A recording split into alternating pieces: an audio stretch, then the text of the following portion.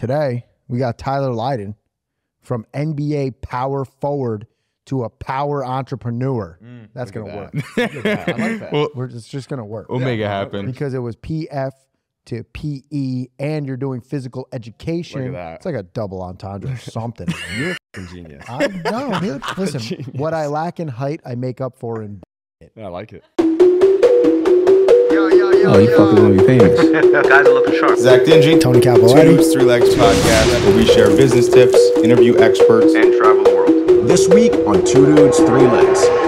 Well, let's start with this guy right here. Where's this? So Tyler Lydon is coming on our live event in, what's today's day? About 2 weeks. Not even 2 weeks. We got like 10 days until this event. So we're doing a little pre-interview, but if you haven't got tickets yet, we'll put the link down below. You can click on this. We have a live event here in the Hudson Valley. But anyway, we're doing a pre-interview with our boy Tyler Lydon. So I'm going to give a little backstory here before we get into it. Well, you knew Tyler, right? I did know Tyler. We used to play, well, I actually never played with him. He was my coach, him, his brother, and the other guy who we've interviewed on this podcast for, Justin Cooper. They were my coach for AAU basketball.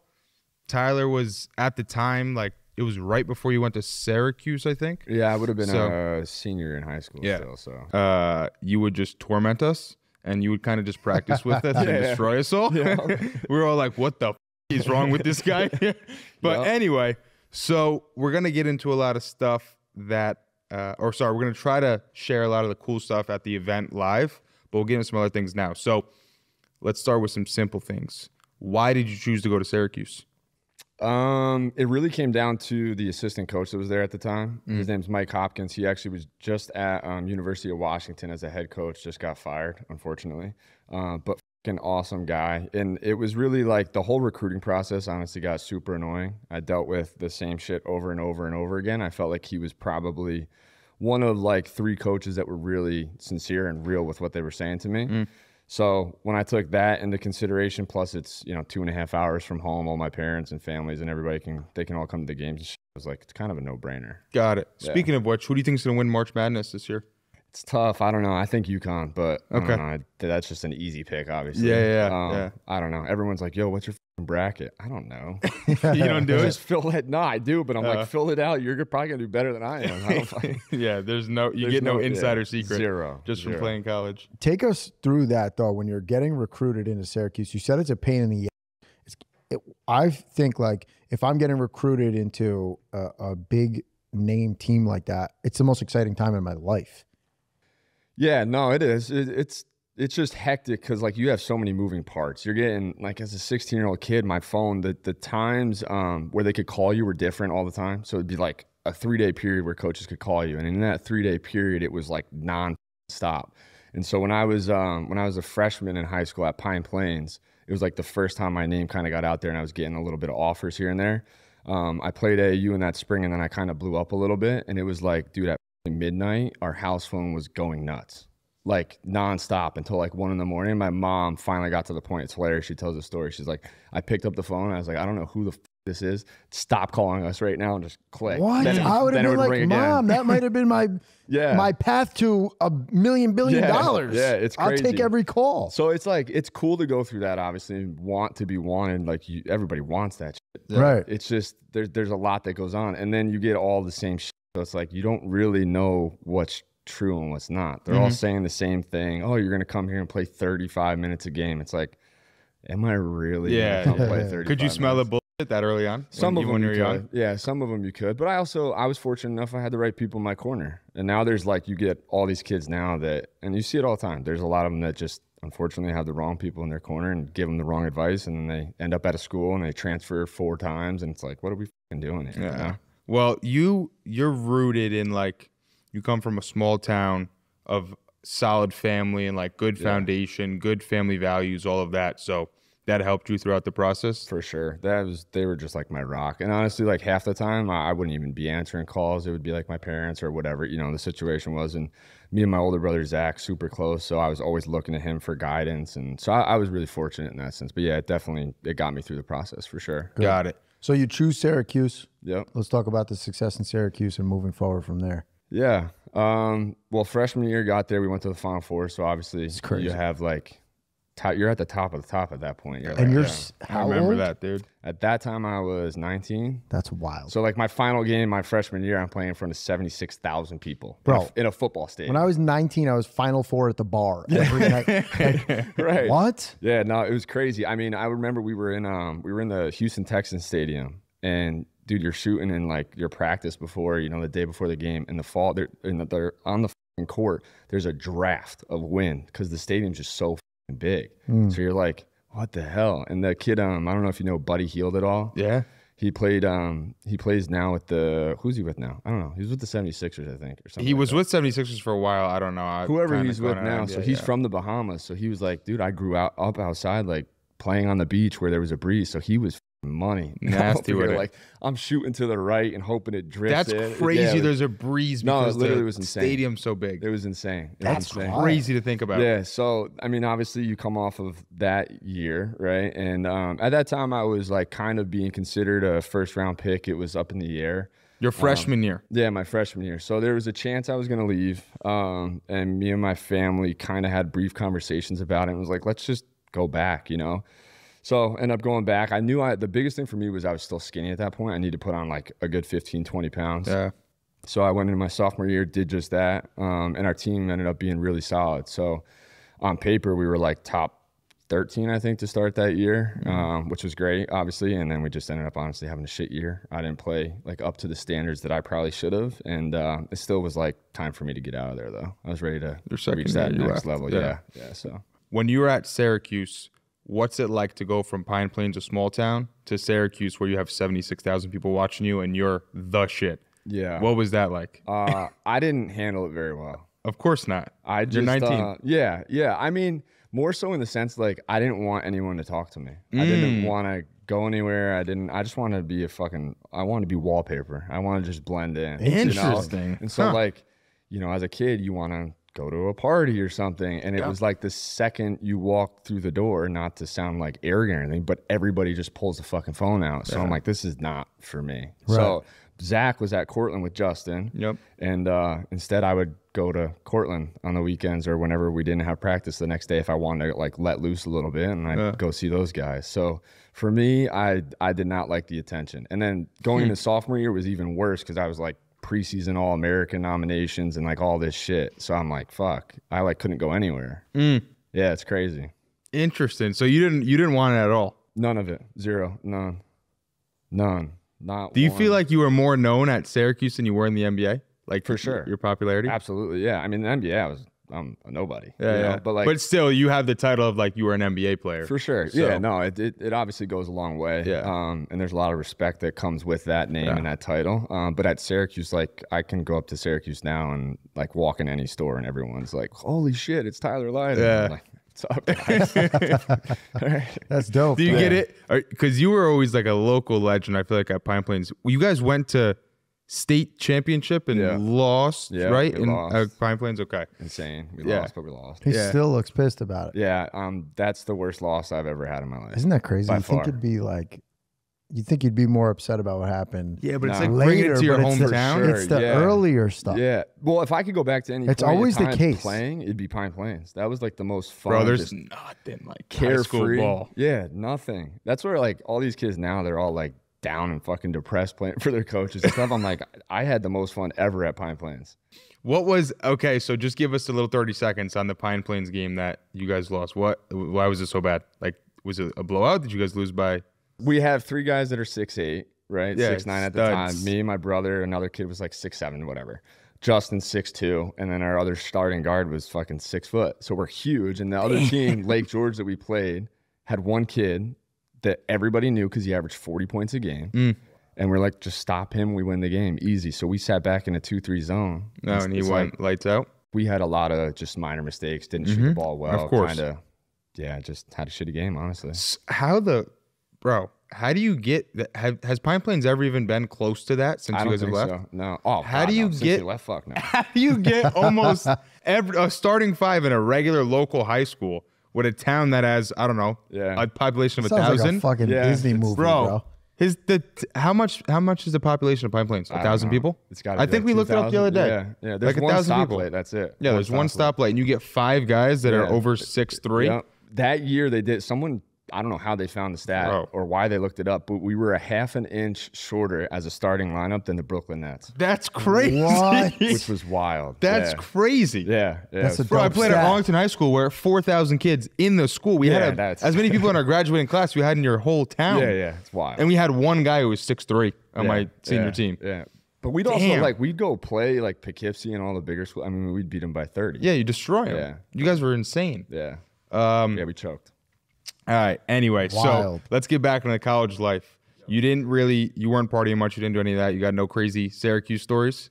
Unfortunately not. No, I was pretty low key. Like I said, I would always just go to Cortland. That sounds like he's got something he can't even talk about. Yeah. I wish. No, I wish. Sophomore year too, like going in, I got a little bit of partying out of the way like freshman year, but sophomore year I was so locked in on just trying to get to the league that I didn't want any parts of it. I just was Why locked do you in. think you ended up doing worse your sophomore year than your freshman year? Way too much pressure. I heard you say that in an interview. I was actually. always like, even going back to Pine Plains with Zach and Justin, I was the third option there. Those guys were the ones going out and scoring, and they were the guys. I was just going and getting 20 rebounds and 10 blocks a game and scoring when I could dunk on somebody, So then same thing, even at prep school, I ended up being the guy, but it still was a situation I was never used to, ever. So this is now me on the biggest stage coming off of a Final Four year, and I'm the guy. Like, the team is mine. And that's just, I couldn't fucking handle it. I just put way too much pressure on myself. Well, it's easy to believe you were young, dude. Yeah.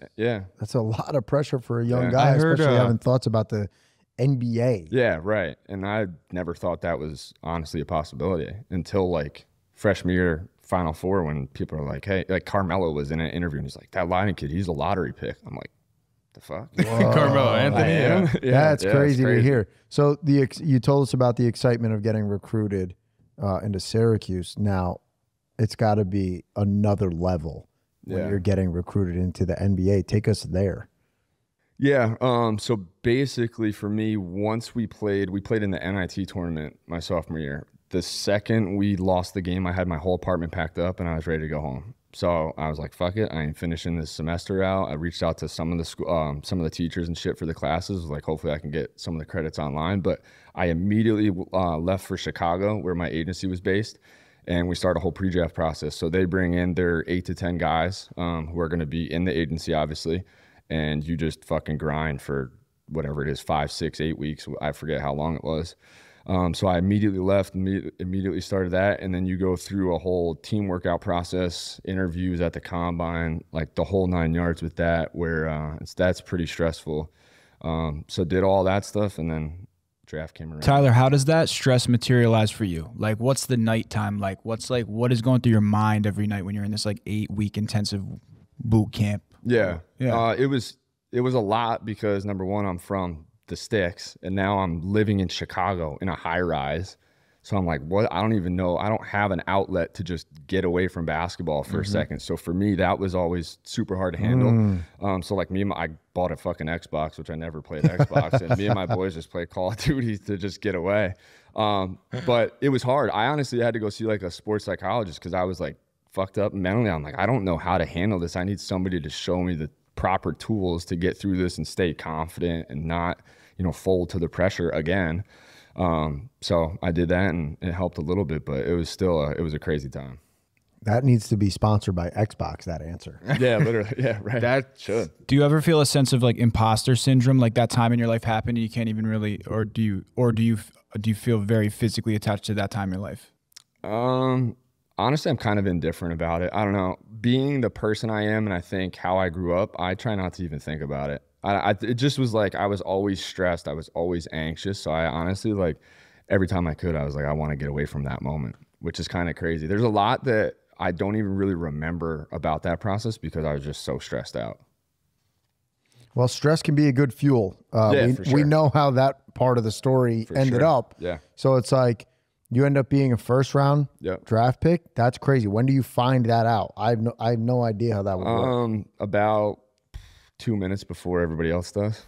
Yeah. I could have went to the draft. They invite like a select few guys. I think it's anybody that's projected in the first round. They invite you to go down to the draft. Other than that, you got to like sit in the stands with the fans basically if you want to be there and walk across the stage.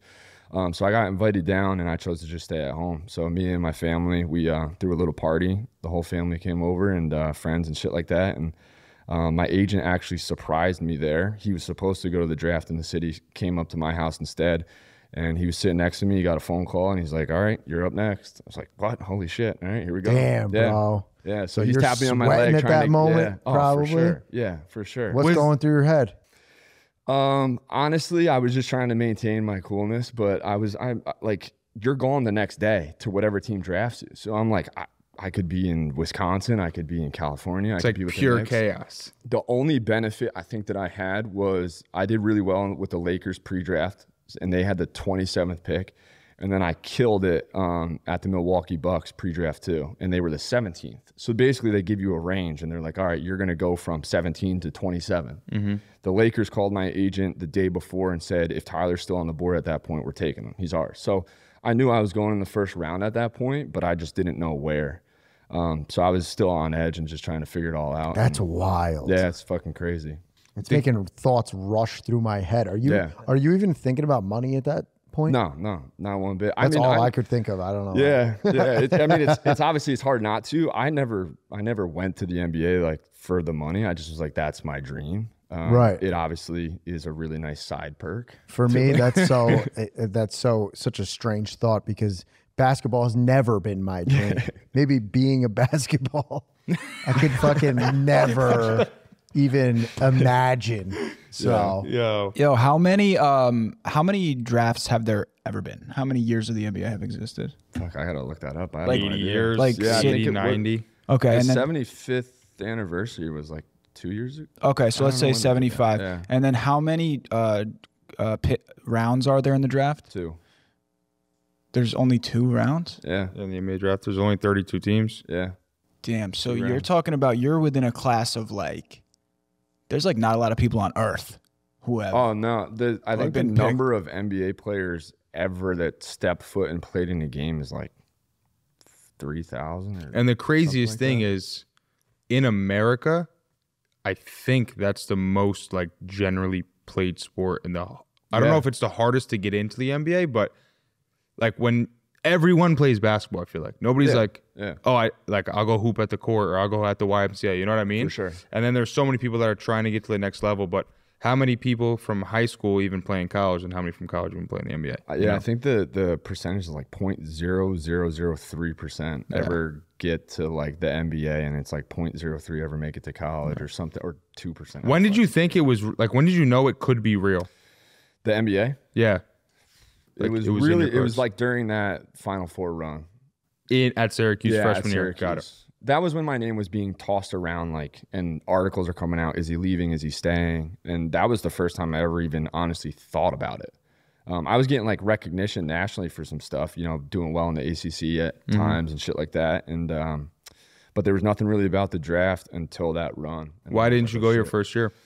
I just knew I wasn't physically ready. So I was like, I want to be able to go and try to play right away, Yeah. you know, as a pick. I don't want to have to go sit out a year because I need to get stronger or I'm not ready. I wanted to go and try to be locked in and play right away, which is obviously a Yep. lot harder than Yeah. anyone thinks. But. So this is a question I'm sure you've been asked a million times, but what's the difference between before you got in the NBA, what you thought it was going to be, and then after you got, how much different was it? Basketball wise, nothing. I like anticipated a lot, and I felt like I was in a good mental space basketball wise, but the business side, It's crazy. it was insane. Yeah, that's honestly like a big reason why I stopped playing.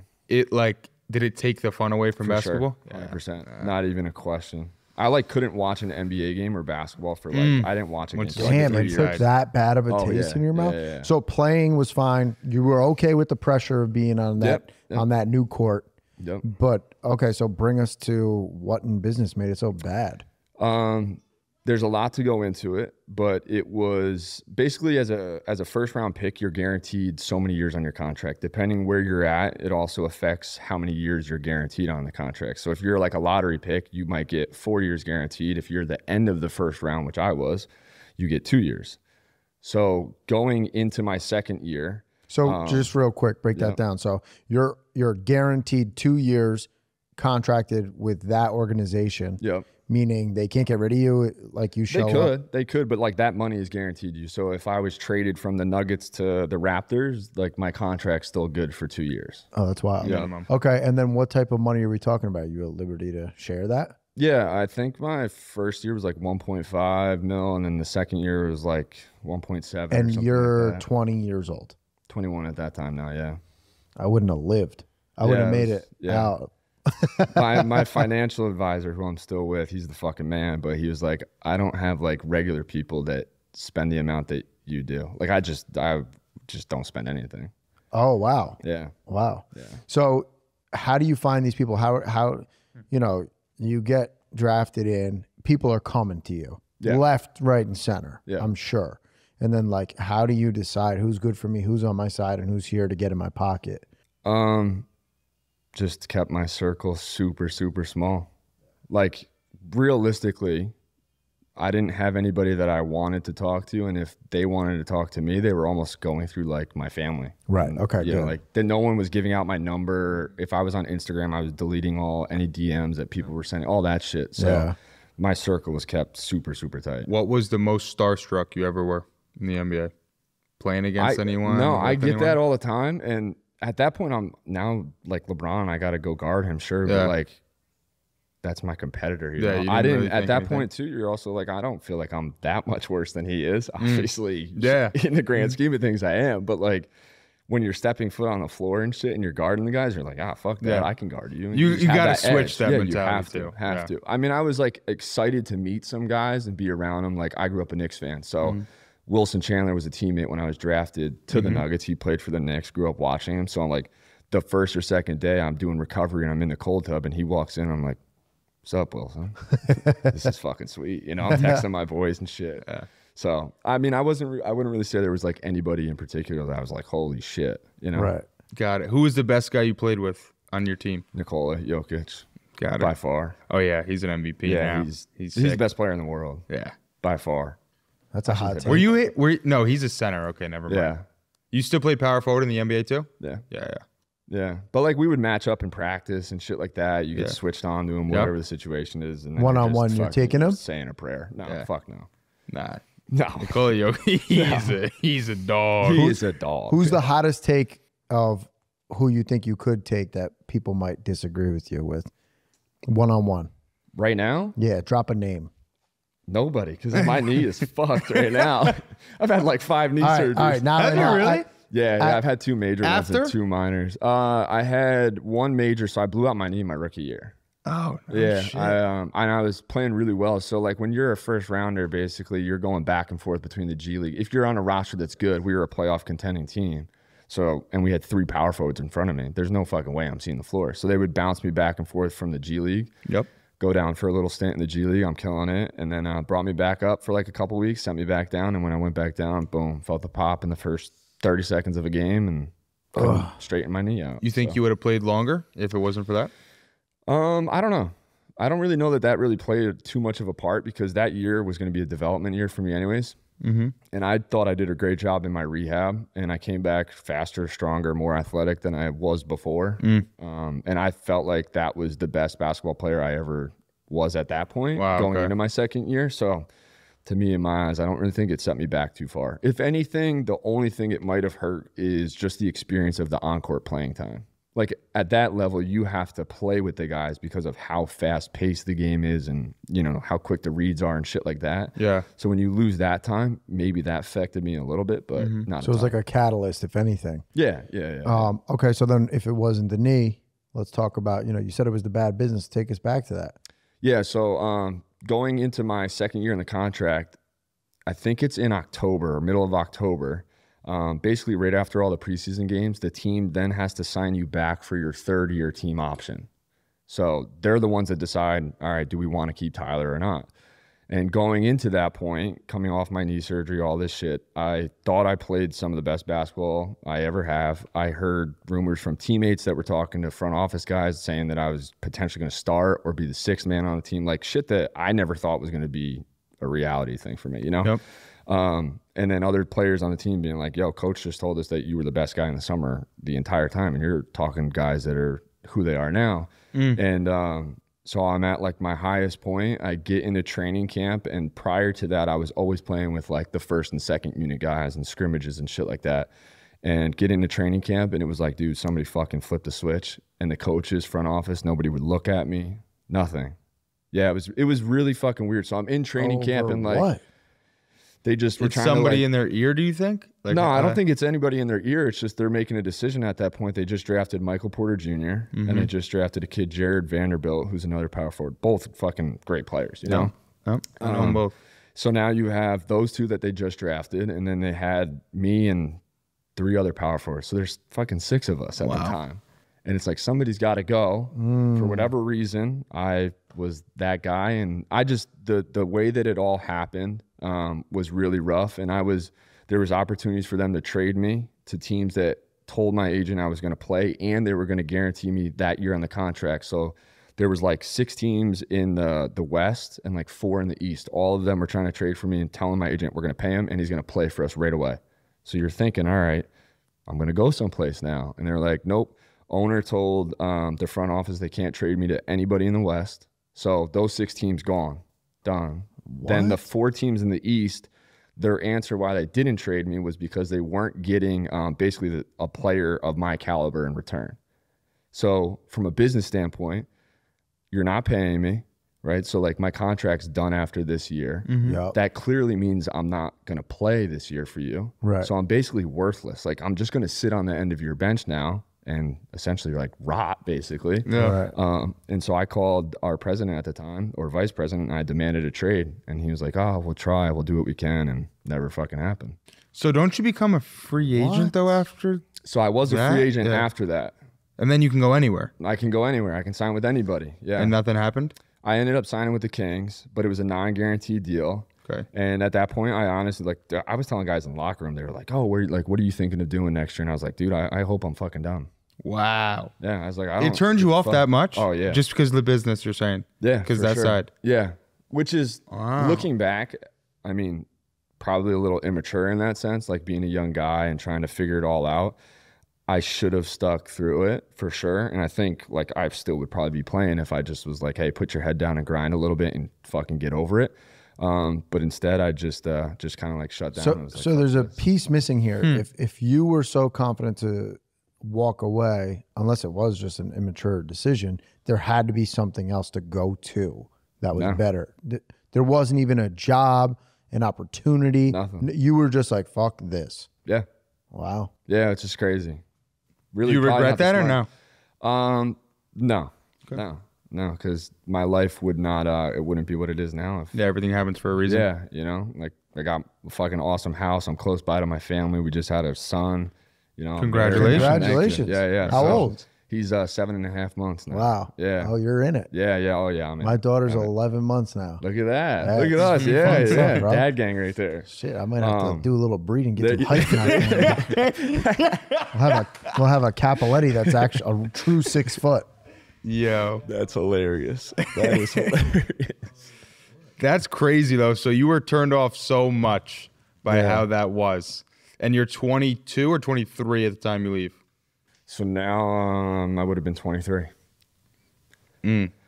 Yep. And then honestly, I don't know that it necessarily played a big role, but I got waived by the Kings. So I come back home and I'd move all my shit from California, drive it back here. And it's kind of like this in-between period where there are some teams still calling my agent. And then there's overseas teams, which is a great option, obviously, to go make money and play against great competition, obviously. Yep. And then COVID happened.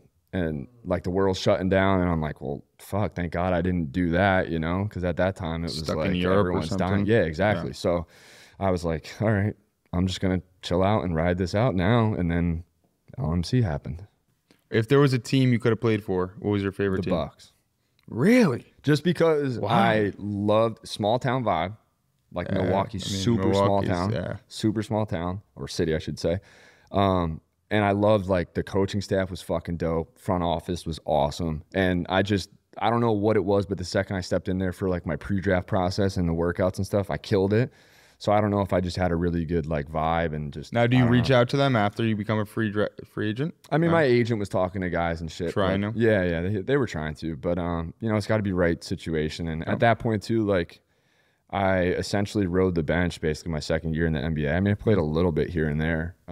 Did some time in the G League, but there's really not like true game film of me. Yeah. You know, like against NBA level competition. So, and then when I was with the Kings, I was there for really, it was like 3.5 months. And then I found out that I had a torn labrum in my hip. And there were some other reasons why I guess they waived me. But so I had no film from that year either. So teams that were going to try to sign me, they're just taking a chance on a guy, you know, now at this point.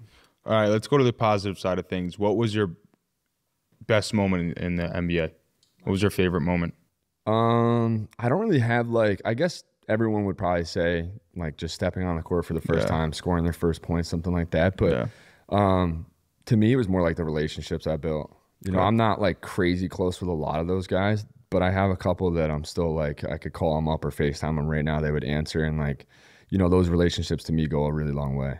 Good answer. Yeah. I like that. That's mine. You get any of them to come to your camps and stuff? That'd be wild. We were going to have Isaiah Thomas come to a camp. No shit. Yeah, he was going to come You down can play him. He's your size. Yeah, no, I still yeah. He would fuck you up. Nah, he's sick. I have one fucking leg. No. I wouldn't even show up. I I'd be like, oh yeah, send me the film. He was going to come down to NEMA, New York Military Academy. Yeah. And we were going to run a camp. And then the week before we had my camp that we do in Pine Plains, and a coaching staff member got COVID and was around all of us. And at that time, he was still trying to like get back in the league. And he was like rumored to have workouts. So as his boy, I was like, yo, bro, like, I don't know if this is smart. Like, God forbid we fucking come tomorrow, right? And like try to run this. I get COVID, you get COVID. Now you can't work out for teams. There's no way, you know? So he's about to go. Isn't he about to get signed to a 10-day contract? I think I just saw. Yeah, with the Suns, right? Yeah. He's about to go back into the league. He's about to go back crazy. into the league. He can still hoop too. Yeah, he's so nice. Do you know who that is? Nope. How tall is he? 5'9"? He's the shortest guy. Yeah, he's 5'8". Yeah, he you're was 5'8". second in running in the MVP, like his best year. I mean, he's a dog. Yeah. That's Did you ever gotta play be with him? wild to Did you watch. end up playing with him at all? Yeah, when I was with the Nuggets. Okay. Yeah, so we were teammates for my second year with the Nuggets. Best teammate I probably ever had. Got it. And he's fucking awesome. Interesting. Yeah. That's crazy. Yeah. I was going to ask about leaving money on the table. Do you have any regrets about that? Because to me, I think about it as like a business decision that maybe was made poorly. And I think that you kind of feel that way too. 100%. Yeah. I mean, at the end of the day, I was in a business where I could have changed like generational wealth in my family. Right. But So they were hoeing you bad. Yeah. It was not fun to deal with at that time. But there's definitely nights where like I look back or I'll stay up because I can't fucking sleep thinking about it, where I'm like, I was the one in my family to have the chance, like nobody else. And then I'm thinking like, oh, what would my brothers have done? Like they would have stuck it out, or what would my parents? So that's the part that when I really start to like break it down and think about it, it fucking like that kills me. Yeah. I just think that like you might have those thoughts, but everything happens for a reason, Yeah, for bro. sure. No, and yeah. now you got this going. Yeah. And what if you did stay out there and you'd had this terrible experience continuing to be thrown around like a, like a number. Yeah. I mean, hindsight's 2020, right? Like, fuck, it is what it is. Can't go back. So Shit is good now. Time to go Hind. That's it. Yeah, exactly. Yo, guys, we're live on 2 Dudes 3 Leg Set with Zach and Tony. We got Tyler Lydon in the house. We're getting ready for the event in March 30th at the Academy. It's a live podcast event. We're going to hear his story and everything. Right, guys? How's it going today on set, guys? It was pretty good until you interrupted us. We're in the middle of this podcast, bro. What's going on here? Tony, Just show me that flyer. Show me that. Wait, and we're going to see you guys live at the Academy on the 30th. What's up? As an amputee, people always come up to me. They ask me the fucking weirdest question. So you're tall. You were just telling me people always comment and they're like, oh, what's the weather like up there? Do people ever ask you if you know other tall people? No. Really? That's a good question. No. Yeah. Do you know Kyle Neville? No. There he is. That's my boy. He's local. Tall as shit. Shouts out to my boy. Yo, I swear all the time people walk up to me. They're like, oh my God, you're an amputee. And they're like, do you know Billy Babooby? And I'm like, yeah, we just hang out. All of us just does hang he out have together. one leg? And they're like, oh yeah. I'm like, oh yeah, I saw him at the meeting. Like, what do you one-leg think we do? Like, there's Like no it's a fucking AA meeting. Seriously, like, Yo, we that's so funny. swap shoes and shit. Like, what do you think goes on? We buy pairs. That's You not gotta how find it an amputee with works. the other foot so you could swap shoes. Swap all the time. shoes and whatnot. Yeah. Yeah, you asked me that dumbass question. Yeah. Like, do you have to buy different size shoes? No, they make the foot match. Yeah, whatever, bro. I don't Crazy. fucking know. We learned so much about amputeeism early on in this. It was crazy. Yeah, You're the fucking tism. the tism. Yo, it's Tony. Tell him about your and one. The and one. Oh yeah, I was wearing what? the and one sock, Oh. and I was like, oh yeah, that's how I count my feet.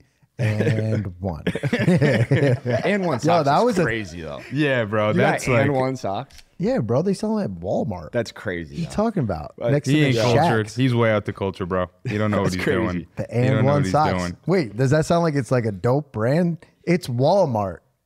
And one's just like Yeah. a comedy brand. It's Yeah. Oh, okay. like you get I don't roasted in know. high school. Oh yeah, I was definitely. You get roasted. I'm surprised I wasn't getting roasted. I guess I will when this hits. Yeah. I'm with Tyler Lydon talk about and one socks. You ever met Shaq? Another tall guy? No, No? no, That's never met unfortunate. Shaq. Yeah. That's the guy that I'd Yeah. like to meet. No, yeah, he would be a good one. Yeah, that's Shaq a is good big one. and scary. Yeah. Shaq talk like this. Shaq owned a lot of business, make a lot of money. Yo, you ever hear Shaq talk, bro? Yo, Yeah, that's it's it crazy. though. No, Charles it is. Barkley cracks Yeah. on him and says shit just like that. He speaks in the third person. Shaq don't Yo, like when you talk like Shaq that. is low key genius, and he's. I Yeah. think he's worth like $300 million or something. Yeah, lot He's of got money his on it. hand in everything. Lot of money. bro. He's He's on the killing it. General, Yeah. the car insurance Yeah. commercials. Yeah.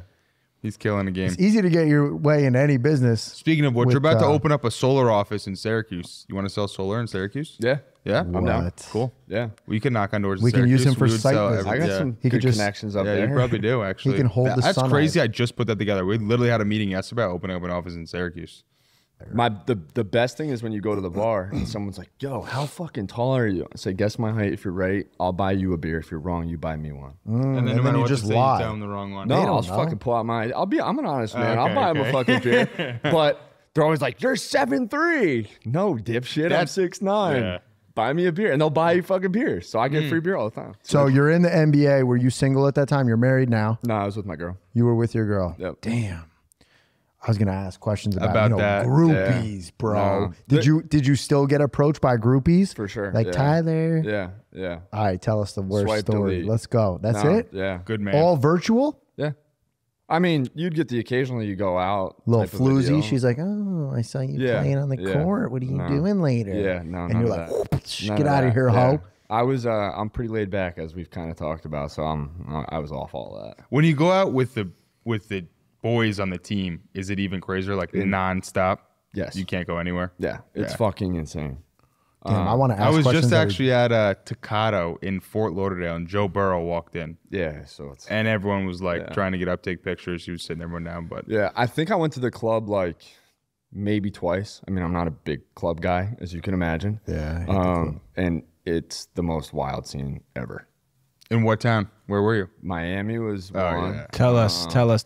So this is when you're traveling for games. Yeah. We were playing the Heat, or we played the Heat. We just played them, and it was that night. We were the coaches. The coaches all understand too. Like guys want to party. It's like and be fucking celebrities have a little to. bit. So if you have like a 2-day break, which is pretty rare, like where you're in Miami and you got to go play in fucking Indiana the next day, right? Or if there's that 2-day break, they'll sometimes let you stay. So we were in Miami. And they're like, all right, we won the game. Guys did well. Like we're just gonna delay the flight till tomorrow morning.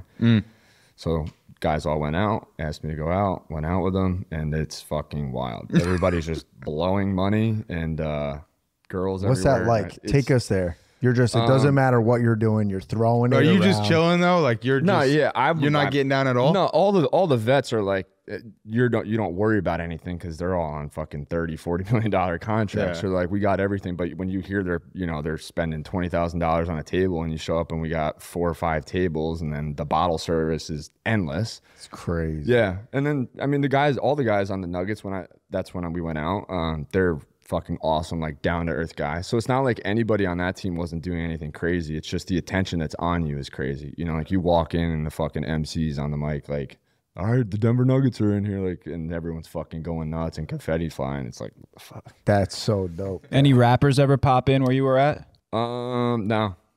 Got it. No. What? So the drinking it's happening. Like guys are drinking because they can do that. They're just physically able to. Like Yeah, I mean, don't get me wrong. Like that's once in a blue moon. Got kind it. of a situation. Got Yeah, it. it doesn't happen very often. And when it does happen, it's like the right plans are in place, so you're recovering still the next day and like making sure you're taking care of your body because you got to, you know. So do you feel like in a sense you like skipped out on like parties and vacations or like earlier on in high school and college in order to like pursue your dream? Oh yeah, for sure. I never really partied in high school at all. I mean, I did 2 years at a boarding school, so it's like impossible to party there, obviously. And if you did, you got kicked out if they found out. So it's like can't take that risk. And then I didn't do much at Syracuse at all. So yeah, I mean, I was pretty dialed in, but that's also kind of part of it. You know, that's what it takes. What's Tyler Lydon's favorite hobbies? Favorite hobbies: hunting, fishing, being with the family, shooting guns. I don't know. All You that. bow hunt or Yeah. just Yeah. rifle? Where do you shoot? Where? At my house. You got your pistol permit? Yeah. Lit. You Yeah, gotta of shoot. course, Wait, yeah. like right at the crib? Yeah, we can shoot at my house. But He my lives uncle, in fucking middle of nowhere. yeah, my uncle. Well, I guess he's technically not my uncle. We just call him uncle. One of those situations. Yeah, He's yeah. got a farm, so we go shoot there a lot. We shoot at my parents' house. Yeah, That's the best, bro. yeah, it's fucking awesome. It's expensive now. It's shout out Biden. Very expensive. Shout out Sleepy Joe. Yeah, very expensive though. Yeah. So a lot of the day to day now is doing a lot of the hobbies. I know you're obviously focused on the business, which I don't want to get into right now, but it's hanging out with the family. You're not doing nothing crazy. You built your own house, right? Didn't you? Yeah, Didn't my you build dad your runs house? he runs a construction Yeah, yeah. business. So you built a beautiful house out Yep. in the woods. Yeah. Got it. Yep. Got it. So you're living the life out Yeah, there. I'm chilling. So I don't know if you've seen it. That's like our question we always do is that who would you go into business with? Who would you bankrupt? And who would you take a bubble bath with? Bubble bath is crazy. That's crazy. Could you imagine the size of the bubble bath? I have to see the size of the studio. I would drown in that bitch. be a pool. So, yeah, it's a pool at that point with some soap. All right, who would you go into business with? Who would you? I mean, We does gotta that really change make that sense? bubble bath thing. Yeah, it doesn't make sense in basketball terms. Didn't we ask it a different Who way? cares? Let's see if he's got an answer. If not, don't answer it. Didn't we answer a different way though when we asked Justin? Business, that's bubble bath, and bench? Well, No, start cut. Bench you just start want to keep cuts. the bubble bath part.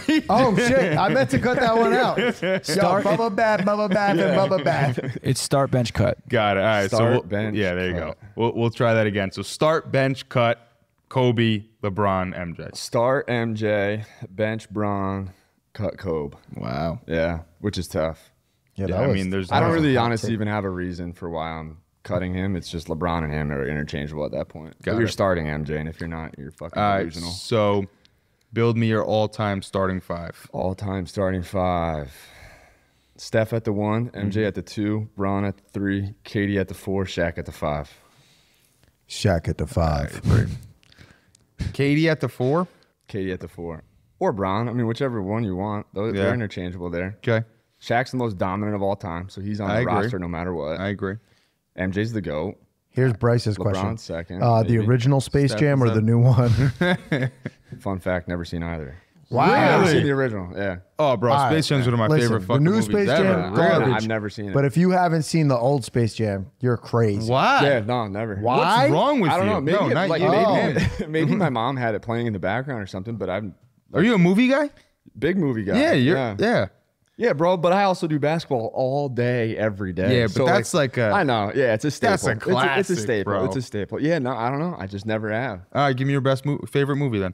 My favorite. Top five. Give me one of the top five. Give me a couple that your favorite my movies. The question I is can't top 3 basketball movies. But Well, he don't even watch any basketball movies. Blue Chips is my favorite basketball movie. Okay.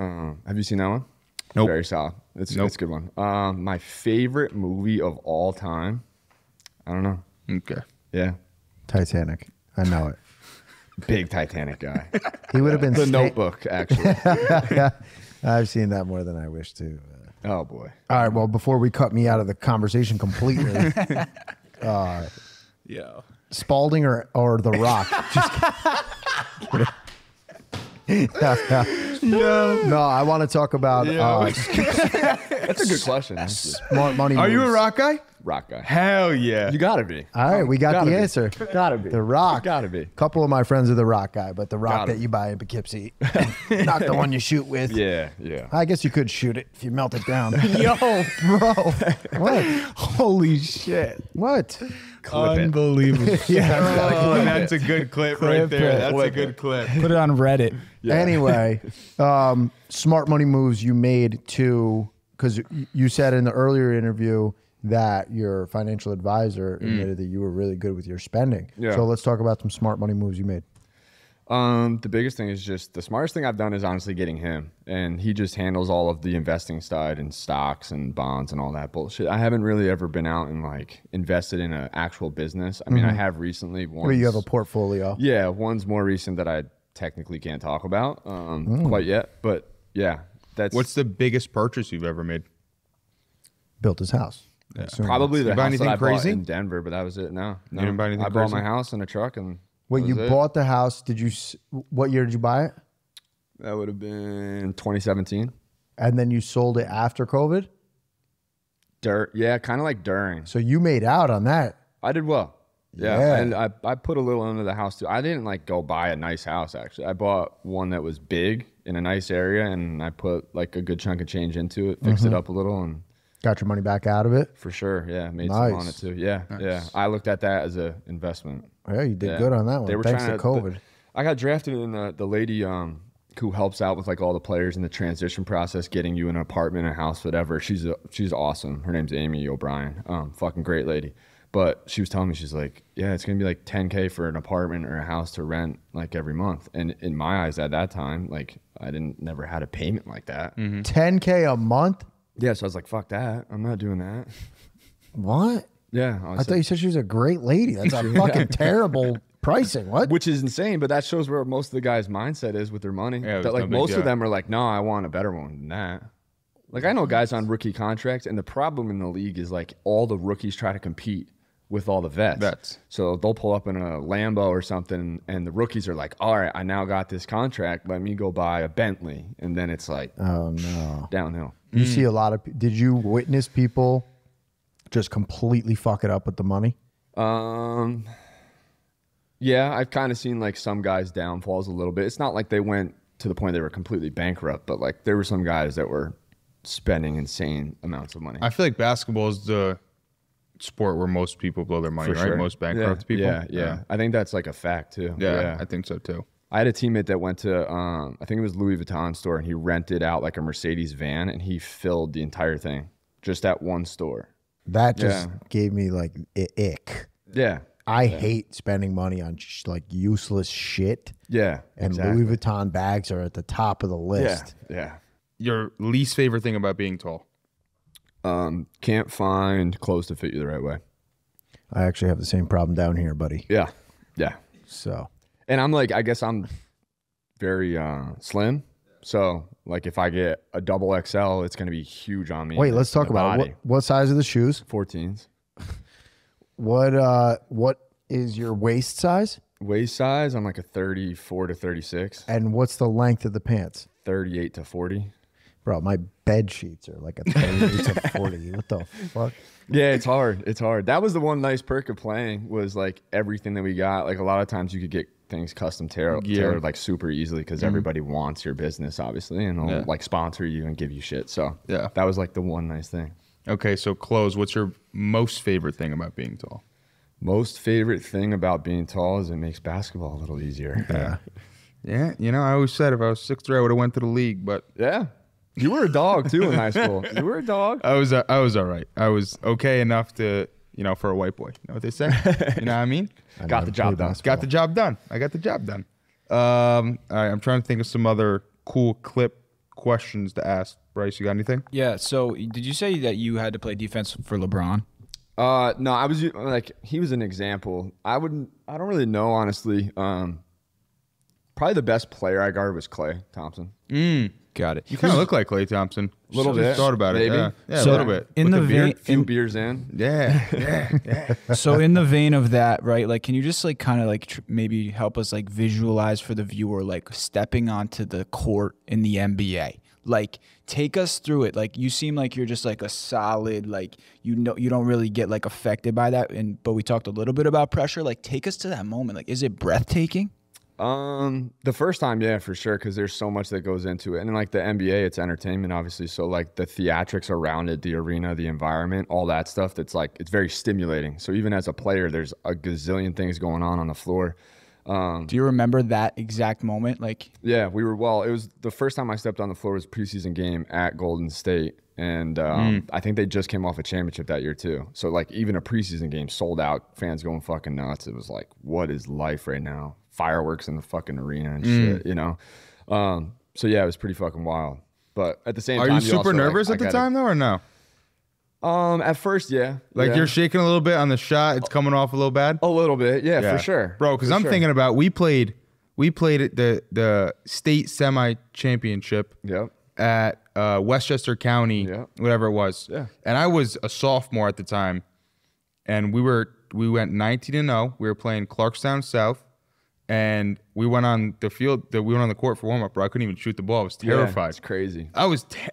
We only played in front of, I don't know, maybe it was 20,000 people. I was terrified. The most interesting thing though is like for me, Syracuse, we had more fans at every game than any NBA stadium.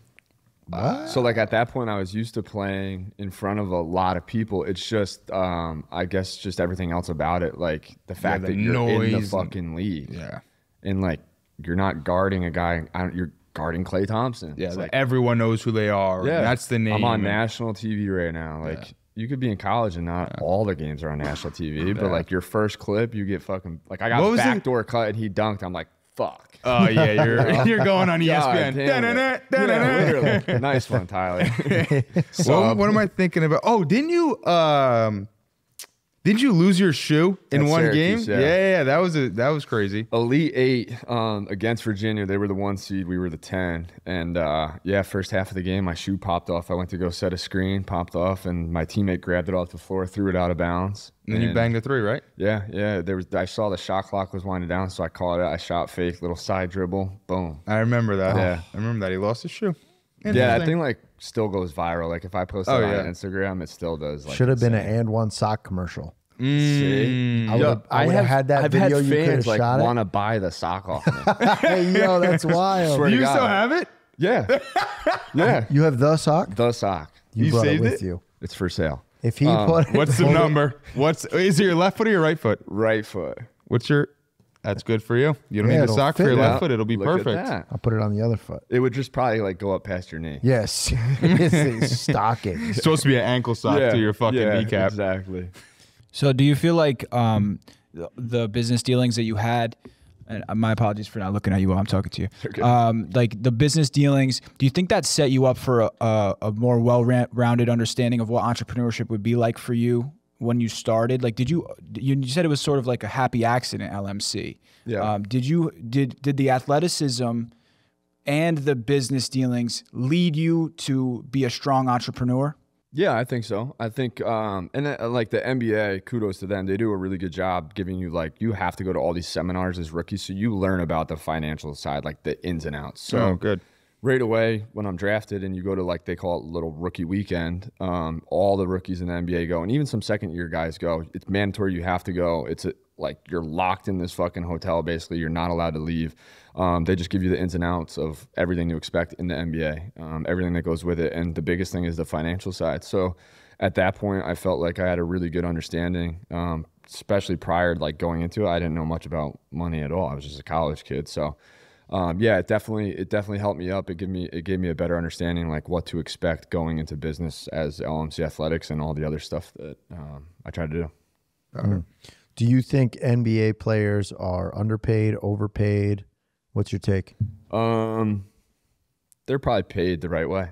Paid just right. I think it's right in between. I think the NBA is the best sport at paying their players, and the PA, the Players Association, did a really good job negotiating their last deal with the NBA. So for example, as a first round pick, I still get licensing checks from the NBA. So the whole goal for them to this day? Yeah, I just got one the other day. It's dope. Yeah. It's not I'm sure some of these guys are making insane amounts, but they always were trying to look out for the younger guys, and any NBA player, it was a brother. They really look at it as a brotherhood. So they killed it on that. That's dope. Yeah, and I think too the NBA makes a shit ton of fucking money. Yeah. So the guys that are out there performing should get paid that. Well, when you say they're the best taken care of, they don't make the most overall, but you're saying the lower level guys make more money than a lower level in MLB or something? Because MLB and NFL contracts got to be bigger, no? Yeah, no, they're definitely bigger Yeah, for yeah. sure. Their rookie deals are like Joe Burrow's rookie deal. Like what did he get? Shit, Fucking right? 50 million, 30 million guaranteed or something. Like an I thought it NBA was way player, less. An NBA player, like you're slotted. Like you could look up right now, like this coming draft, what the first rounders are going to make. You can find all of it. It says if you're the 1 pick, you get 12 million. If you're the 30, you know. But more so, like they did a really good job setting up guys for after basketball. Like once their career was done, there's a lot of plans that were in place for them to still continue to get the benefits of being an NBA player. Got it. Yeah. Smart. The number 1 pick this year, and I guess it's for this year that already passed, Bryce Young. That's football, I Yeah, think. it's football. Oh, shit. Sorry, guys. That's the quarterback for Alabama. Now- Alabama. I remember we were having a conversation about this. I think it was at the Vault like 10 million. 2 years ago. College players getting paid. Yeah. Do college players get paid now? Yeah. Well, Yeah. Were you getting paid? no. So not- you just said that I wish. I You wish just I was said lying. that I would tell you- you if I was lying. you had more fans show out to a Syracuse game than some NBA games. Now, don't you think that some of the players, like in that day, you were bringing traffic, bro? Yeah, so the year we went to the Final Four, someone came out with an article that everybody on the roster, so even like the guys that walk onto the team that don't have a scholarship, like just practice players, everybody 1 through I think 18 at that time, there's 18 guys on the roster, would have got paid like 1.5 mil off of our run to just that year to the Final Four. Isn't that crazy? Yeah, it's fucking insane. Like, don't you think that maybe if you guys are bringing in that much traffic, you might deserve a check? It would have been nice for Well, sure. that was Now, a talk don't you think around for a if while. now on the devil's advocate side of that, how many young kids would that destroy if Oh my if God, yeah. That's the college issue. players were getting checks like that? Yeah. Maybe they could have something like a players association that takes that money and invests it for you. And you Yeah. can't touch it till you're 24 or something. Yeah. I mean, you look at it now, like what it's doing, it's ruining college athletics. yeah. Like look at Nick Saban left, and he just was in that interview the other day, and he's like, I stopped because every kid fucking wants to know how much money they're going to make for me next year. It's like, this is college sports, you know? Yeah. That's So the I'm issue. like on both sides, because going through it, I was like, I should be getting paid. There's no way I don't deserve like a chunk of this, right? Even if it was from like jersey sales, something, Right. you know? But I also see that side where it's completely ruining college sports. Yeah. You know, But it's a hard balance. It's like if you're bringing in the traffic, yeah. you They should like for give sure. the money to Definitely the get a team, piece of it. and the team should Yeah. be divvied up and have expenses and stuff. I don't know. Yeah. That's weird because you're right. Like you're making 10 mil or 1 mil even at 500,000 in college. Yeah, Like right. that's ridiculous. Yeah. crazy. Yeah, I think there's a much better solution to what's going on, and so they should have been doing something for a long time, for sure. I was just watching the Shannon Sharp and Johnny Manziel interview. Yeah. Well, he would have been making like 20 million a year. Insane. 20 million Insane. a year as a college athlete for bringing in as many views as he did. That's crazy. That is wild. Yeah, I could not imagine. Yeah, different level. that's crazy. So sometimes when you're on the court, actually probably almost every time you're on the court, it can get pretty aggressive. Yeah.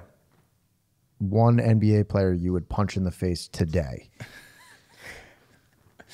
Fuck, I don't know. Come on. It's going to be somebody who you're like, yeah, that fucking guy, I still want to punch him. Probably Kyle Kuzma. You fucking watch out, Kyle. Really? Only reason. Maybe No, that kind of makes sense actually. he was with my agency, so we like went through the pre-draft process I talked about before together. Same exact position. He got drafted by the Lakers at 27. I was ahead of him at 24, but he went to a shitty Lakers team, so he got to play right away. I didn't. He's now $100 million guy in the NBA. I'm not. So I mean that with a lot of respect. It's not like I dislike him at all. Like he's a great kid. Yeah, a lot of the sports, a lot of that stuff, man, is just luck and like You just need an there's opportunity. yeah, That's all it is. You just need one opportunity. You have to and play run long with it. enough to be the. Exactly. Yo, when we were at the Volt conference, we were talking about Tom Brady. You remember Yeah. Tom Brady's story where he played his first year in college and then he was redshirted, and then his second year he played a couple games, but then they put him back down, and then his third year he thought he was going to start for sure, and then they drafted somebody from high school, and then he rode the bench again. And then his fourth year was like, all right, I'm a senior, I'm finally going to get to play, and they split times with the other guy, and he's like, yo, what the fuck? Yeah, it's insane. You know, and then he becomes Tom Brady. Yep. You know what I mean? I have more respect for that man as an athlete than any other man in the world. Yeah. I don't think his story is nuts. Like I don't even think MJ holds a candle to his legacy, and I don't care what anybody thinks about that. Yeah. That Who do you think guy, is the bro, GOAT of all sports? All sports greatest to ever. Michael Phelps. Yeah, I guess That's hard to kinda beat. true. Me and my buddy actually literally had this conversation last night. Damn, so that's the oh, whole yeah? reason Hot that came take. so quick. Yeah, it was that like was quick. him, Gretzky. Yeah. Like you could look at Wayne. I don't Gretzky. know too much about hockey to Neither really do I, know. but when you look at his accolades, insane. Yeah.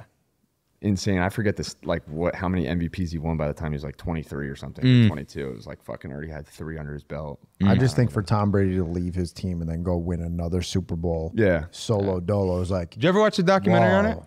The documentary on Tom Brady? Man in the Arena? Or Man on Fire? No, Man in the Arena. That's Yeah. what it's called. Yeah. Oh, sick documentary. Is that the one Talks where he about- kisses his sons? or Michael no? Phelps is definitely. Yeah. I think so. That's a hot take, though. I think you might have something there. Yeah, I never you're probably even right. considered him, but he's.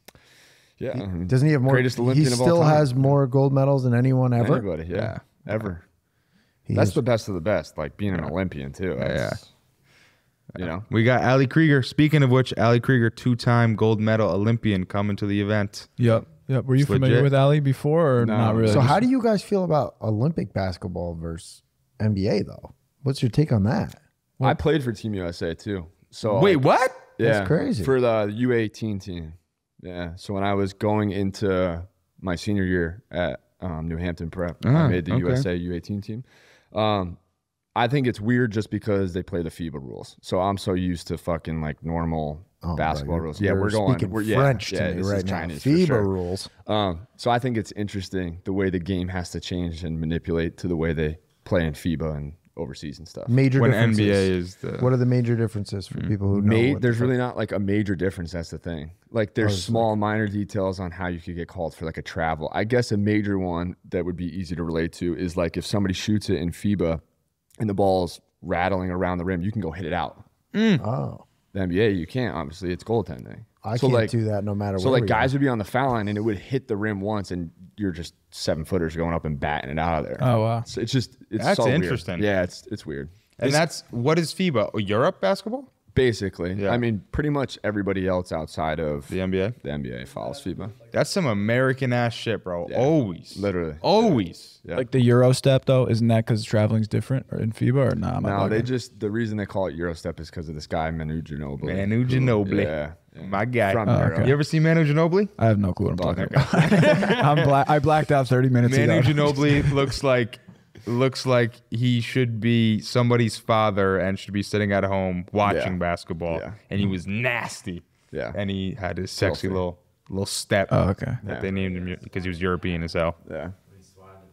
Yeah, that was crazy. Swatting the bat is insane. My So- boy Manu. So when you were growing up, like what was the first time? Because like you weren't tall when you were 5 years old, were you? Like No. when was like your like maybe it was with your family, maybe it was on the court with friends. Like when did you like realize like oh like this is when did you start playing and when did you realize like yo this is like gonna be my dream? Well, you know his two brothers are like 5'6", right? Yeah. I'm only kidding. They're all huge. 8th grade. That's what I That was late. playing with. Yeah, because I was playing with a local team, AU team, travel team, and I just was like fucking everybody up around here, and I was like, all right, I need to like take this to the next level. Went to a bigger program and was still doing really well there. I was like, all right, and at that point, I loved basketball, so it was always something that I kind of wanted to do, and playing the NBA was like a dream.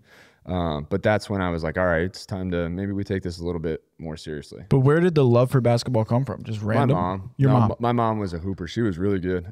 She had some Division I offers, but she ended up playing just at Dutchess Community College. Because back then there was no like WNBA when she played. So Wow. She was like, all right, she was dating my dad at the time, I'm pretty sure. And she was like, I'm just going to stay local. And I think they won a national championship there too. Yeah. Oh wow. Okay. Cool. So it comes from your mom being an athlete. Got it. Yeah. Did she used to train with you like when you were like little?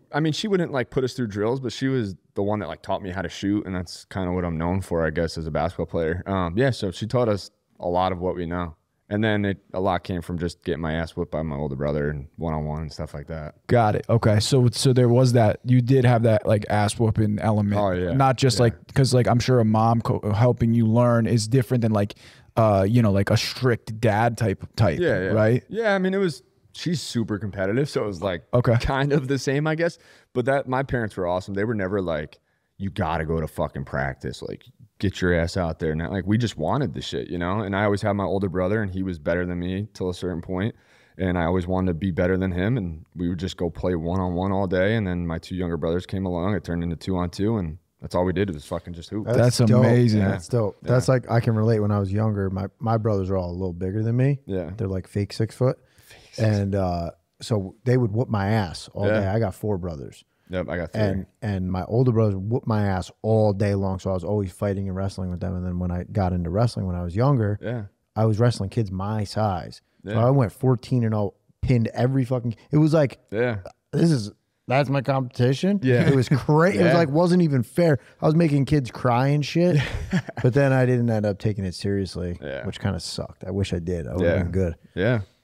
What made you take it so serious at the end? Like, because you thought you could get the NBA, or you just got serious? I think like if my dad was off to the side right now, he would tell you like, I'm a little fucked up in the head. Like, I'm just crazy, like about just being a workaholic. I always felt like no matter how good somebody was, I could outwork them, and that was just something I relied on. And so I loved feeling like shit after a workout and like getting my ass fucking kicked, you know, or like getting in a fight on the court, whatever it was. I was like addicted to it in a sense. So I was just in the gym nonstop, and it was always a dream to play, and it panned out. But we're workaholics over here too. It's like different, but for sure. No, it's all the same. You're supposed to though, bro. Like what is normal? Like what does that mean? You're supposed to not work all the time and not have a good life? Exactly. I don't understand. Any wild like workout routines or like habits that you practice? Like eat half an onion every morning or something crazy, like some fucking or waking up mad early. Yeah, I mean, when I was at prep school, me and my coach at the time, when I was getting recruited, I still remember it was like Virginia or Louisville. Somebody called him up and was like, "Hey, how often is he in the gym? Like, what's his work ethic really like? You know, because everyone says they work out." And my coach was like, "No, he's the hardest worker I've ever had." But at that point in high school, I was in the gym about 7 hours a day. So I would get up with him, and basically I structured my whole class day around basketball. Get up, I would work out for an hour and a half before school with my coach. I'd go to my first class. I'd have an hour break. I'd go right to the gym, shoot for an hour, you know, and like it just would repeat all day long. I'd be in the gym lifting for an hour and a half, all of it. So every day it was roughly 5.5 to 7 hours that I was in there every single day. You must have smelled like ass. Yeah, I mean, I would take a shower, bro. I just had to throw something at you. No, yeah. So that's amazing. But that's here comes Tyler. Yeah, after his 6th workout today in his last class, whole cafeteria clears out. That's crazy, dude. Yeah. But that's what's funny to me. Like working with the kids now, it's like you guys have no idea what this shit takes. Oh, bro, that video of you tearing those kids apart. No idea. Oh, it brought me joy. Did you guys see the video? Yes. Of him tearing these kids apart? He was like, "You don't understand. Your parents work fucking hard, and you're here in practice right now, and you're not even taking it serious." Do they get it though? Like, because they're so young, they don't get it, right? No. That came across pretty clear to me. Because I got it at that age. Like, I understood that at 15, 16 years old. Something's totally, I mean, I don't know the generation of kids. It's social media. I think it's all social media, bro. Yeah. They like soft ass motherfuckers. Yeah. Interesting. Are you sure it's not like demographical? Do you see a difference in people from different areas? No. It's all them, all the generation. Yeah, bro. It's the propagation machine. Yeah. I mean, I have social media. I have kids from like literally every walk of life, from the inner city to the country where I grew up and in between. Money, no money, like, and every kid is like the same. They're just bratty fucks.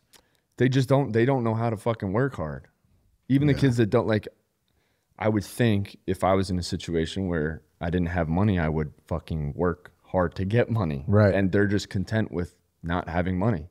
Right. It's like, do you still see a lot of competitiveness in kids and people? No. See, like, I feel like that's where it's more like rooted in. Yeah. I like want kids to fight sometimes on the floor. Yeah. Oh no, I know. Like, where is that? It's gone. Nobody. Zero. Not a single. Bro, in our office, sales office, we try to create friction between guys sometimes. You know? It's like you need that masculine. I put them in specific situations where I'm like, go figure it the fuck out, but you got to compete and you got to want the shit. And they both just like lay flat on the ground, give up. Yeah, That's I mean, crazy. The guys that you really see it with are the ones that are already in college. you know, and already you're playing at that level. So don't get me wrong. Like it's not like I have 0 kids that Of are course. like that. There's a couple, but it's few and far between, you know? Where do you think the future of the NBA? Do you think the NBA is getting better or worse? Worse. Too offensive oriented, too boring to watch just because the scores are 130 to 125. They need to fix, or not even fix, but they just need to go back to some of the older rules, honestly. Allow the defense to be more physical, hand checking, simple shit like that, with the entertainment aspect of the high flying dunking and all that bullshit that they, you know. So I think it's just worse because it's so offensive oriented. They just want scoring to go through the roof to get views and all that stuff. At the end of the day, what's your message to everybody out there? My message to everybody out there. Fuck. I don't know. Work, get money. Yeah, I knew you were going to have some answer like Wait, that. that might be one of my favorites. Just work and get money. Yeah, You heard it here, fucking kids. No. That's a great message. Figure it out. Yeah, it's a Figure great it the message. fuck out. Work hard, make money, and figure it the fuck out. That's it. You heard it here, kids. Yo. All right. See you, folks. March Taking 30th. pictures? Where's my fucking table that I can stand on? Oh, you fucking gonna be famous. Guys are looking sharp. Zach Dingee, Tony Two Cappelletti. Dudes, 3 Legs podcast, where we share business tips, interview experts, And travel the world. This week on Two Dudes, Three Legs.